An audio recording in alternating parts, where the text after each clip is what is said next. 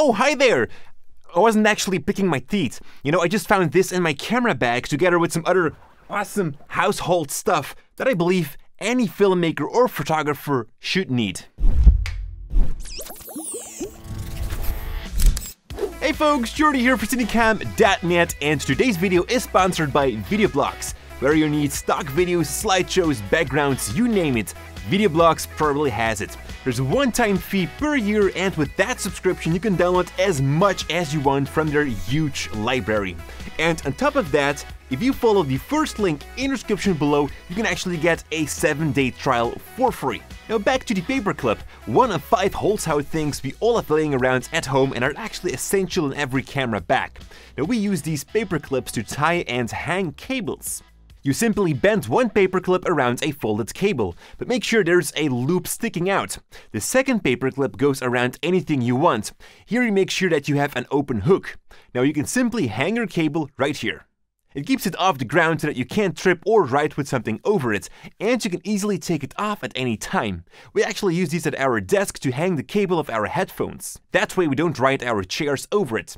Next up is this cloth pin, which has many functionalities. Again, you can use this for a quick cable management around light stands, or you can also use it to attach filters in front of your lights. They're actually used in almost any big budget production and usually go by the name of C47. I guess that just makes them sound more tough. You clean your lenses now and then, right?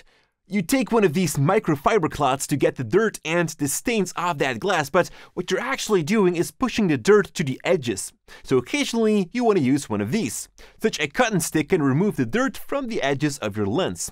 And they also fit better in your viewfinder. Definitely photographers will benefit from this. I also use it to get underneath my camera cage after that I had to film in a dusty environment.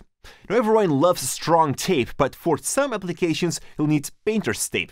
It's very thin, doesn't stick so hard, and it rips very easily. This makes it perfect to stick a microphone to the inside of someone's clothes. You can rip off a tiny piece from the tape and it will never leave any glue on their clothes. Also perfect if you want to stick a microphone to someone's skin. You can also write on the tape, which makes it perfect to label your gear or use it as a marker for your actors to stand or even mark their equipment. I've also done that right here in the studio with the couch, the tripod, the microphone stand, etc. So whenever I need to move something, I can always know where exactly I have to place them back. And the last one on the list is a toothpick and a rubber band. It's best to take a couple of toothpicks and break off their points, then loop the rubber bands like here around the toothpicks. What you have now is a very convenient cable tie, and we actually use this to hang adapters to our light stands. And because you're using a rubber band, you can tighten the adapters in place and they won't go anywhere. You can also buy such rubber band cable ties or just visit a trade show like NEB or IBC and hope that Aperture will pass out some of these for free. Now, if you have any other ingenious ideas to transform household things into film or photography tools, then let us know in the comments below. Thank you guys so much for watching, and as always, stay creative. Hey guys, you'll never believe what's there in front of me right now. Let's check it out.